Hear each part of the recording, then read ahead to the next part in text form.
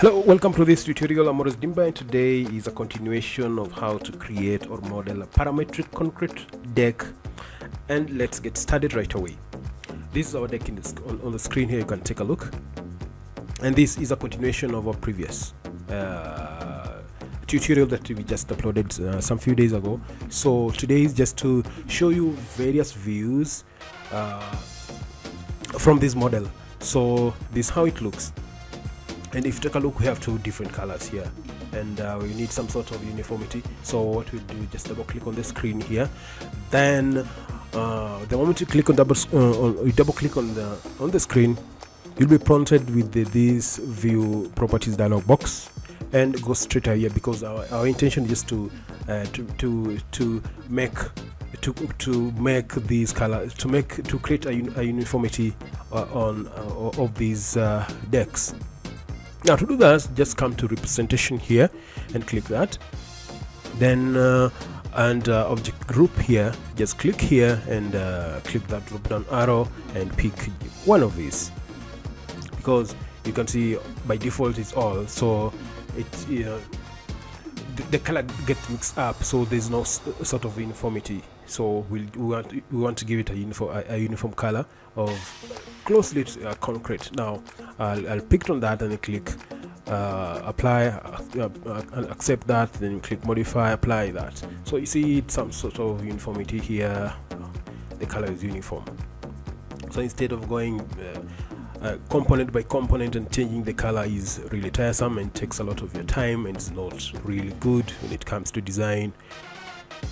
You lose money when you design, because everyone chases time, and that's why time is money. Now this is how it looks, and today we've created an animated view that you'll take a look of all these in all directions, and this is how it looks in Tekla structures, and this is how it looks. And in animated version, we've tried to make it look much better than it is in Tekla structures, because it is a combination of various softwares or programs that assist, that will help us enhance the visibility or the presentation of what we have on the screen here.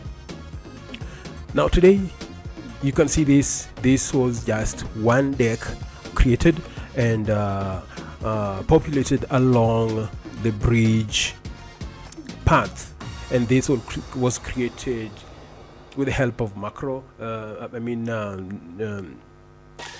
grasshopper macro and a Rhino. So Rhino is by default installed in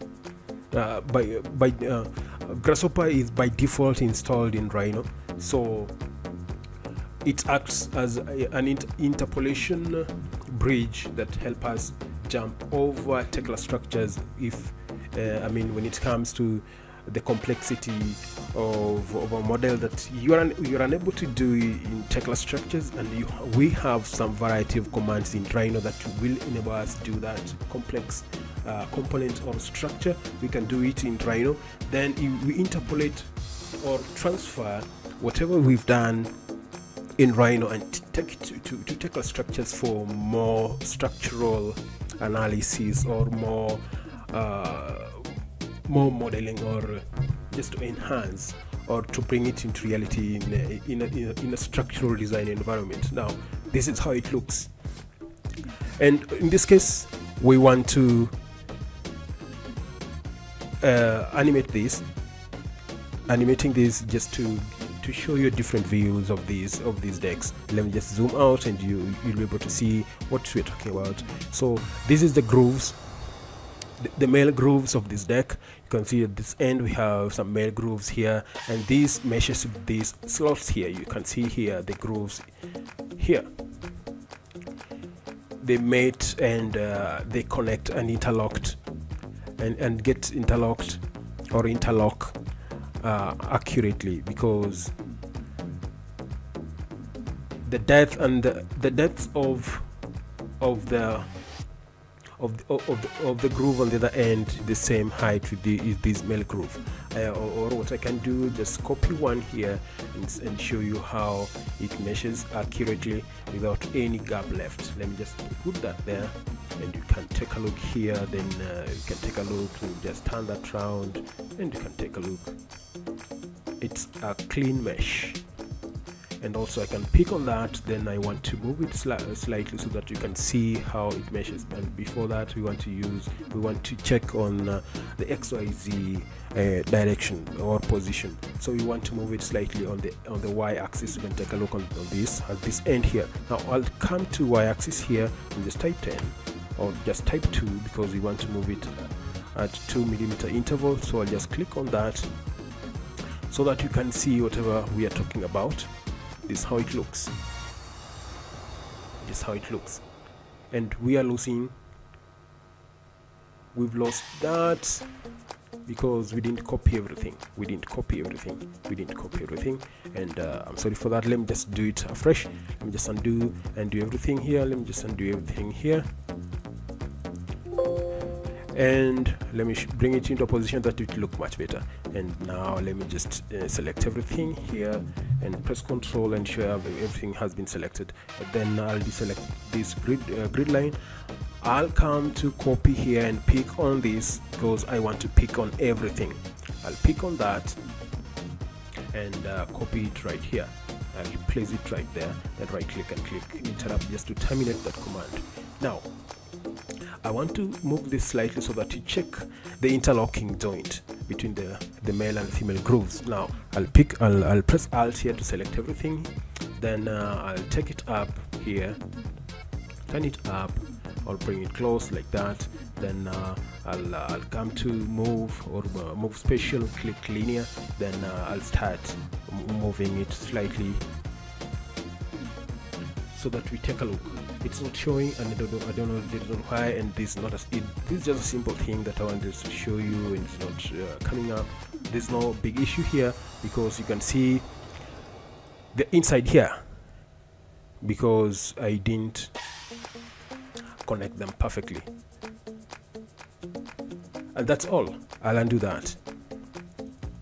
Now we have an animated version of this, so I'll let you watch that. And if you're new to this channel, please don't forget to subscribe. And let's meet then, and bye bye, and enjoy the view of this animated video of the animated version of this bridge deck. And bye bye, enjoy the view.